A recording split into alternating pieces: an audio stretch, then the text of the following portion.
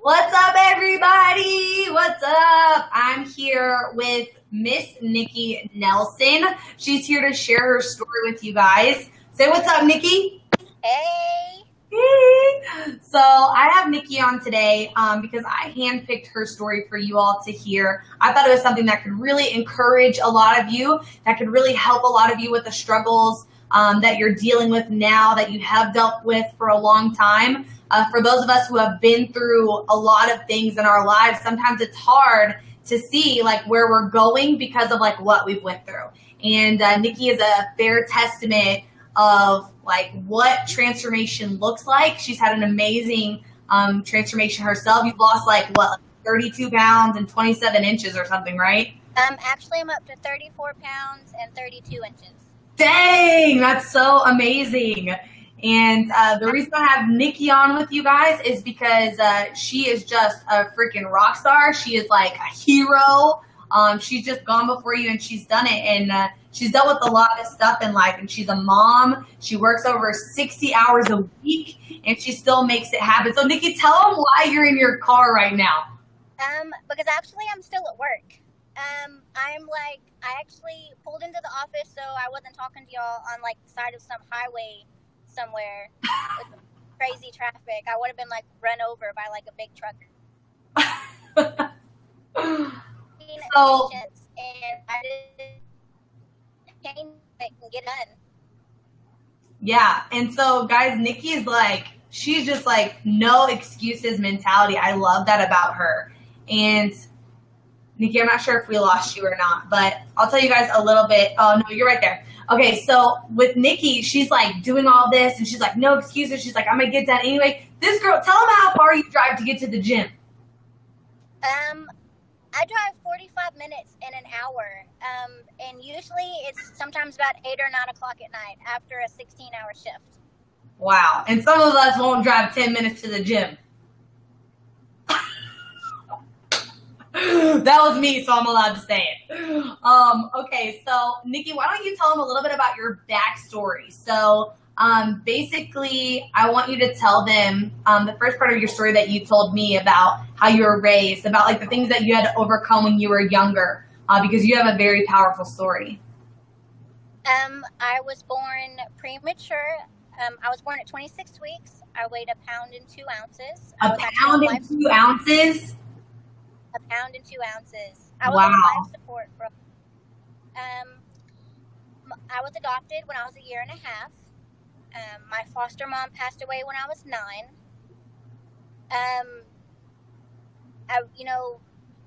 Through high school and through college, I've had a lot of people pick on me. I got bullied and jumped in when I was in college. I've been through a bad marriage and a divorce. And, it's just kind of one thing after another. And I've tried different diets and, different stuff. And I never could, stick to anything. And, you just got to, like, pick a day and just do it. You got to start somewhere. Yeah, so what was, like, that moment for you when you decided to come out of, like, all this stuff that had happened to you, and we're kind of like in the pit of life, right? Like you're kind of at rock bottom. What was that moment for you that you decided like it ends now? Like I'm going to start, like I'm going to do something about my health. I'm going to do something about the way that I feel about myself. Because you said before that you didn't have like much self-confidence in yourself, and you had a lot of negative self-talk and like were usually putting yourself down and stuff like that. So what was the moment for you that you decided that you were going to change all of that? I had ripped all the thighs out of all my jeans. I lived in sweatpants, and I refused to buy more jeans, and I refused to buy bigger shirts. And I literally had nothing to wear. And I was crying in my mirror because I wanted to wear jeans, and I had no jeans that would fit me, and I was not about to go to the store. So I said, I'm tired of living like this. I'm going to get in a pair of jeans. And now I went from a size 10, 12 jeans to a size 1, 2 jeans. Wow. Holy crap. So you just like put yourself against the wall. You're like, if I'm going to fit in these clothes, like I'm going to wear no clothes. Right? Pretty much. Yes, pretty much. Wow, that is one way to do it. And you told me that you had tried a lot of stuff before. Like you were someone who like cycled through doing stuff. What's like some of the crazy stuff that you did? I tried juicing. I tried different diets. Actually tried like a fruit and vegetable diet. Like you don't eat like no meat, you just eat fruits and vegetables. I tried fasting, and I thought I was like starving to death. I tried like all kinds of crazy stuff where like you only eat like so many hours of the day. Right. Like I think it's like 4 or 5. Like you're supposed to eat all your calories, and that I couldn't do it. I became very hangry, very hangry. I also suffer from hangriness, so it's okay. My poor husband. Oh goodness. Yeah. So, and then, so what like conclusion did you come through after like doing all that stuff? Were you just like, I'm over it? Like, I'm just like over all this stuff. I just want to be able to have a healthy lifestyle. Like what made you, decide to like give up all of the yo-yoing stuff? Like it never worked. Like I lost the weight, but it was only temporary. Like, right. You know, it was either water weight and I gained it all back, or like it was pretty much like I was like starving myself and I would gain it all back. And I wanted to like do something where I was actually like had the results that like stayed. And actually, another thing is like I got bored of everything. Like, right. I got bored of doing one diet for a little while, so I'd do something else, you know, and I wanted something that I could stick with. Mm-hmm. That's awesome. Well, I mean, 34 pounds now. I'd say that's pretty freaking awesome results, right? Like you're crushing it. I loved what you said to me about how like when you started, you weren't perfect. And I feel like so many women out there, they feel like they have to start and like everything's going to be perfect and they mess up and they're like, oh, well, I messed up, so I have to like fall off, you know? And you said it perfectly. You're like, I wasn't perfect, but I just started like at the beginning and slowly I got better. So why don't you tell the women like what that was like at the beginning of starting, like that you didn't try to like be perfect and you weren't perfect and what that looked like? When I first started, like I changed either like my snacks or my meals for the day. Like I still, you know, it wasn't something that I just did like overnight. I mean, I started eating healthy. Like I didn't go out to eat anymore fast food. I haven't had fast food now in like 9 months. That's awesome. I would eat like at least like have like a protein shake or hard-boiled eggs or something in the morning, and then have something a little bit like unhealthy. I don't even remember what you'd call an unhealthy lunch anymore. Right. And then like have like a somewhat decent dinner, and then I would go for a walk. Like I didn't start going to the gym. I was terrified of the gym because I thought there was just a whole bunch of bulky men in there that would like laugh at me. Hold on. Quick question. Is the gym actually like that? What? I said, is the gym actually like that? Is the gym scary? Some of like the big like bulky guys now like high five me when I come in the gym. Yes. That's so awesome. That's and they always tell me I'm doing great. And I actually had one over the weekend. He was like, you know, no offense, but he was like, you look great. He's like, you're doing great. And he's like, you just glow. I just have like a new like self-confidence level. And it made me feel awesome. So why don't you tell us more about that? Like compared to how you used to think about yourself, like even just a year ago compared to now, like how different is that? It's a lot different. And it took a while. I mean, we all have bad days. I mean, there's still times where like I'll eat a cheat meal and I'm bloated and I'll look in the mirror and be like, oh, you look awful. I try not to have that so much, you know, self-negative talk about myself. But I mean, we're human. We all do it. I have fallen off the wagon, you know, and hit every sweet pothole along the way, you know, and it happens. And I've been doing this for months, and, you know, not too long ago, I was eating, you know, Cadbury eggs for breakfast. I was one of people. You're like, well, they're eggs, right? Like, yes. It counts. And I did it for like a week or two, and then I was like, you know, I didn't want the old me to win. Yeah. You know? So I was like, you know. That's good. Guys, write that down. Don't let the old you win. Exactly. Write that down. Exactly. You know, and it happens, you know, and you just keep going, you know, even if you have like a bad meal, you don't just keep eating bad for the rest of the day. You know, you have a bad lunch, you eat a better dinner, and then you start over the next day. You don't have to wait till, you know, Monday or the summer, you know, whatever. You just pick yourself back up. Yeah, absolutely. I love that. Just pick yourself back up and get right back on track, right? It's not about being perfect. Basically, a healthy lifestyle comes back to, like, how fast can you get yourself back on track? Like, is it after like one meal? Is it after one thought? Is it after one temptation? Like, how fast can you get yourself back on track, right? And so for you, like, when you started on this awesome journey, right? Like, you're someone who's like been through all of this stuff in your life, like a lot of heartbreak, a lot of hurt, and, you know, you're making it happen, which is super inspiring. And I just want to ask you, like, was there any resistance from the people around you? Like, once you started on your transformation journey, once you started eating healthy or exercising and that kind of thing, like, was there people that like pushed back against you? There was actually a lot of people. Some of my friends, like, they would want to go and hang out, and I would be like, you know, I got to go to the gym, and they would get all booty hurt over it because I chose the gym over them. And then the holidays were the worst. Especially we did that hard over the holidays, and we went to Thanksgiving, and I didn't have any desserts, and like my family were awful. They're like, you know, that one piece of pie is not going to hurt you, or, you know, it's just one cookie. And, you know, I told them that I didn't want to do it. You know, I have goals, and they were kind of upset because, like, Grandma makes like the best chocolate pecan pie ever.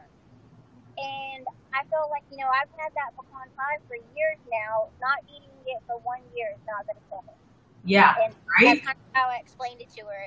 You know, she did say I look good, though, so that kind of helped a little bit. But what do you say? What do you say to these women who are listening right now, who are maybe like feeling that same resistance from people around them right now? It's kind of hard. I mean, not everyone's going to have like a supportive spouse or a supportive family member or friend, you know, and sometimes it's best to talk to them and explain to them why you're doing it. You know, you're doing it to help you and possibly help them, you know, in the long run. You know, if you have kids, you know, you'll be able to play, you know, more with your kids or be more active with your spouse.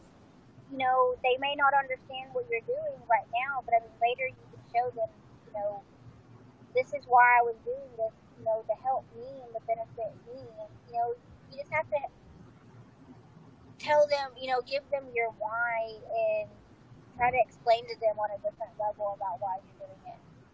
Yeah, that's perfect. I love, like, just break it down for them. Like, instead of just being like, oh, I'm going to eat healthy and start exercising now, it kind of like puts a lot of people into shock mode, right? Yeah.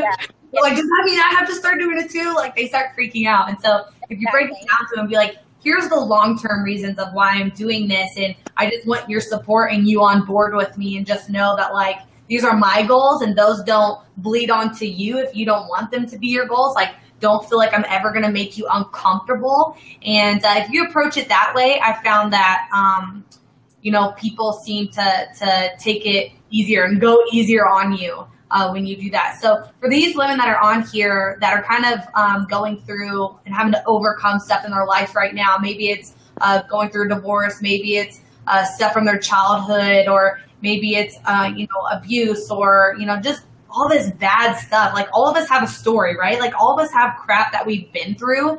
And for all these women on here that have those same things, like, what would you say to them? You know, just, it may seem rough right now, but I mean, it does get better. You know, we have this one body, and, you know, we're not guaranteed tomorrow. We're not promised tomorrow, you know. And I know that mentality of, oh, I'll just do it tomorrow, or, you know, I'll do it next week or Monday, you know, but we're not guaranteed that. So you have this moment now, you know, do it now, and don't let like 10 or 15 Mondays pass you by and you wish you would have started now. You know, it's not going to be easy, you know, but you have to start somewhere. You have to put one foot in front of the other and just start. Otherwise, you're going to be stuck in the same spot. Yeah, that's so good. That's so good. One foot in front of the other. You're going to be stuck in the same spot. Y'all better write that down. That's a nugget. That's what you call a nugget right there. So what's your goal moving forward from now? Like, you've already lost 34 pounds. Like, how many inches did you say? 32. 32? Oh my goodness. So you've already lost all this, but like, what's the next goal for you? What's the next thing you want to accomplish? I'm actually studying to be a health and wellness consultant. You know, I want to help other women, you know, no matter their situation or what they may be going through, you know, let them know that it is doable. You know, you just have to start, and you just have to do it. I want to maintain, you know, my healthy lifestyle. It's not something that you just do until you reach a healthy goal weight or a healthy size. You know, you got to keep doing it, because, you know, if you don't, you're just going to gain all that weight back. So I still plan on going to the gym and maintaining, eating healthy, you know, and you just make it your life no matter what. You can't just quit in the middle of it. Otherwise, you're right back to square one. Yes. So give us one tip for all the women on here who maybe have like a crazy work schedule like you and have kids like running all over the place, and like you're trying to get like somebody to this practice and somebody to this thing and somebody to piano and somebody to whatever. And then here you are like still making it to the gym and like eating healthy and all this stuff. Like, give us like your biggest tip on being able to do that. Schedule an hour for yourself a day. I mean, I feel like everybody else gets the rest of the time. You should at least get an hour for yourself. Yeah. I wake up at 3:30 in the morning and work out, and I leave for work at 5. Or I get home at 8 or 9 o'clock at night and then work out, and I'm eating dinner at like 10:30 or 11. You know, you have to commit, and you have to sacrifice in something. Otherwise, you know, you may be sacrificing your health later. You know, sacrifice an hour for yourself now. Otherwise, that hour later, you might be in the doctor's office somewhere because you're sick, or, you know, they're telling you that you have some medical conditions because you didn't start this now. Right. That's so good. So you're telling me that I only have to give an hour a day, right? I don't have to like work out for like 4 hours? No. Oh, I don't? Nope. Oh, yes. So you guys heard it from Nikki herself, a woman who works 60 hours a week. How many kids do you have? Actually, I have none. Oh, okay. I thought in your email it said you had kids. No, ma'am. I do want kids, though. Actually, you want kids. Okay. I'm sorry. That was actually the reason why I'm losing weight, is because I do want to try to start having kids. So oh, that's awesome. that's one of my Well, goals. maybe I was just prophesying for you. Maybe it was just like things to come. Maybe. I will get back to you on that. Yeah, that's awesome. So, you know, you heard it from her. Like, she works 60 hours a week. She has a crazy schedule. She's literally in between jobs right now, like in her car doing this Facebook Live with us to share a little bit about her life and her story. And for those of you who are on here and relate to her, make sure you comment and tell her great job and thank you, because she's giving you guys her time to be able to, you know, share a little bit of herself with you for those of you who are going through the same thing. And trust me, there's a lot more than you think that are struggling with these types of things. So I super appreciate your time. Is there anything else that you want to leave these ladies with before we go? Just start now and not later. Like right now? Right now. Like right now. Like right now. What about tomorrow though? No, tomorrow don't work. No, today? Today. Like now. Like right now. Like right after this, go to the gym. Is that what you're saying? That's right. Or go to the grocery store? Yep. Or go clean out your pantry at home? That's right. Go get right now? Right now. Right. Yes, I love it. You guys heard it from Nikki, not me. But Nikki, thank you so much for your time and inspiring all these women. I'm reading all these comments right now. I'm just blown away. You know, they are just like crazy for you. That's so awesome. And just congratulations on everything that you've done, because, you know, you're super inspiring and you've motivated all these women beyond belief. And I just appreciate you sharing your story with us today. Thank you. Yeah. Bye, Nikki. Say bye, everybody. Bye.